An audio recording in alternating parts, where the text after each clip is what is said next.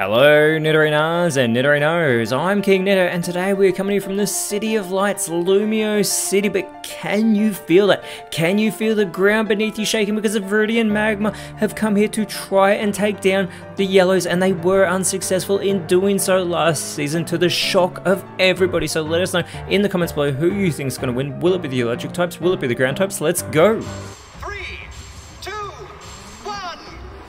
But that is right, last season the Viridian Magma were upset by the Lumio Yellows and they are out for redemption here today as they start out with Toadscruel and Sandaconda. It is going to be Luxray and Electros starting out for the Lumio Yellows, but Sandaconda with the speed advantage immediately goes with the Psycho Cut onto Electros, but Luxray responds with the Fire Spin onto Sandaconda, but it has been trapped in that Fiery Vortex. However, it's got the Sand Spit ability, so already a Sandstorm has kicked up here in Lumio City as we get the Focus Energy from Electros. This could be a very critical early play as it is getting pumped here on the field, and Toadscruel is going to go and set up the Stealth Rocks very intelligently, setting up these entry hazards nice and early in this game. Those pointed stones will be floating around the side of the Lumio Shallows as that Sandstorm is already doing damage to the electric types. They need to try and get Sandaconda off the field before this Sandstorm finishes, because they'll probably set it up again. But now we get the Pin Missile, this multi-hit move from Sandaconda onto Luxray. It has connected twice, it's connected 3, it is going for all 5, but it will only get 3 connections here today, and this allows Luxray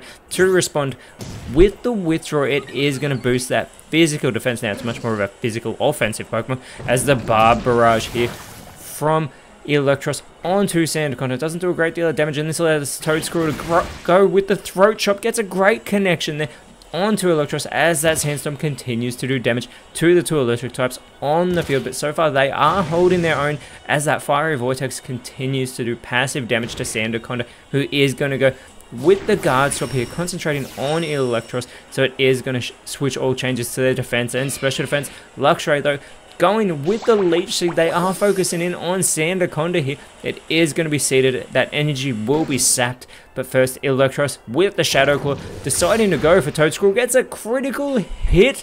That critical play earlier, getting pumped, has paid off as the last resort does fail from Toadscruel. And there is that Sandstorm still just kicking about on this field, doing damage to the Lumiose Yellows. And that is the trouble with the Viridian Magma that teams have to contend with when they are the visiting side. But there is that Leech Seed sapping the energy of Sandaconda, restoring some health for Luxray as that Fire Spin is doing damage to Sandaconda as well.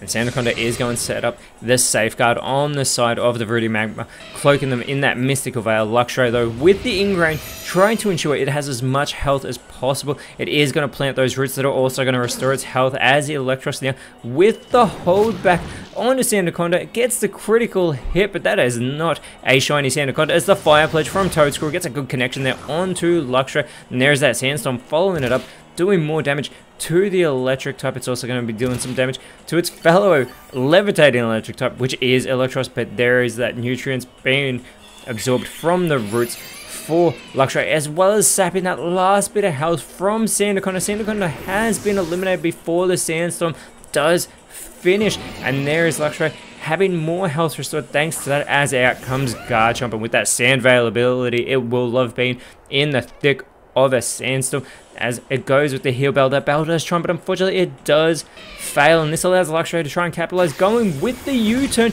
getting the elimination of Toadscruel, capitalizing on that Part Grass typing. Super effective. Luxray goes back to the bench. It's still in this matchup, and out in its place comes Ampharos. It does have those pointed stones dig into it, however. Electros is going to follow it up with the Assurance, but there is Garchomp avoiding it thanks to that Sand Veil, and the Sandstorm has subsided, so that Sand Veil ability will be out of play, but out comes Hippowdon with the Sandstream ability. Another Sandstorm immediately kicked up for the Viridian Magma, and Garchomp is going to try and set up its own Sandstorm, but unfortunately it does fail thanks to Hippowdon having already set one up, and Hippowdon is going to go with the Metal Claw. Not very effective on Electros, does put it in knockout range. Ampharos responds for itself with the Iron Head, going for Garchomp. Garchomp takes that move, but Electros follows it up with the Zen Headbutt. And Garchomp avoids yet another move, but unfortunately for the electric types, they are not going to avoid this Sandstorm whilst it is running about Lumio City. Garchomp could go for the easy elimination. It goes for the Explosion. Well, that was not the easy elimination I meant, but it does take out Electros. However, it does unfortunately take out itself. Ampharos is actually able to hold on though, surprisingly, and it is going to go with the cut, doing very minimal damage to this very physical Hippowdon, who responds with the Blast Burn. That may be a little bit excessive, but it does get the elimination of Ampharos here to get that second elimination for the Viridian Magma, as out comes Golem. In its Alolan form, it should know how to handle the electric types, as back out comes Luxray, and it is joined by Bellybolt, who both take damage from those pointed stones digging into them. And if you're wondering why it's the Alolan Golem on the side of the Viridian Magma, it is because it is their Terrestrial Draftee. It is going to take on that ground typing. And speaking of golems, the Lumiose Yellows have a golem of their own, and they still have 2 Pokemon on the bench. Could it be one of them? Could we see 2 golems going head to head? I would love to see that. But first, the Night Days from Luxray eliminates Hippowdon. Hippowdon has been taken out of this matchup. There's only 2 Pokemon remaining for the Viridian Magma. The Yellows are in control, but the Poltergeist from Golem, it is going to go for Luxray with its own Leopard Berry. Luxray has been eliminated. A fantastic response there by Golem. Like I said, it knows how to handle the electric types, but the close combat now onto Golem from Bellybolt does not do that much damage, and Bellybolt does lower its defense and special defense to do so as well, and it is going to be feeling the effects of that Sandstorm. There's practically been in this matchup from the very beginning, as the Safeguard is no longer protecting the Viridian Magma, and out comes Vikavolt for the Lumiose Yellows, matching colors for the Lumiose Yellows out there, as out comes Crocodile for the Viridian Magma. Crocodile with the speed control sets up the Shadow Force, so it is going to vanish from this field instantly.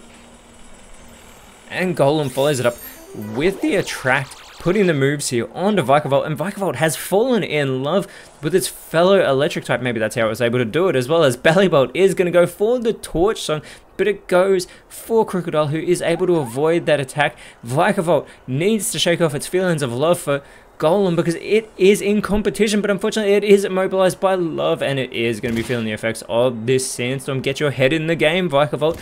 You still have the numbers advantage, but you do have that type disadvantage, as the Shadow Force massive damage to Bellybolt puts it in knockout range. Golem could follow it up. It goes with the Zing Zap and gets the easy elimination of Bellybolt. Not very effective, but effective enough to get the job done and level the playing field as well. Vikavolt needs to shake off those feelings for Golem and needs to go on the offensive. And it's going to be successful. It's going to go for the Magical Leaf. This is going to be super effective on a Crocodile, doing massive damage as the Sandstorm has subsided, and out comes Electivire for the Lumiose Yellows.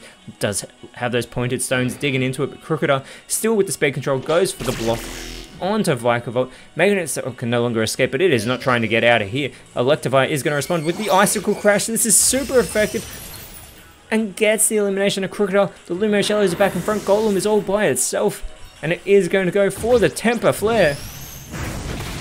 Super effective onto Vikavolt. Clearly it doesn't love Vikavolt the same way that Vikavolt loves Golem. Vikavolt needs to shake this off. It is successful. It's going to go on the offensive. It's going to go for the Water Shuriken. This is a multi-hit move. It needs to connect with all of them to try and get this elimination. It's got 2.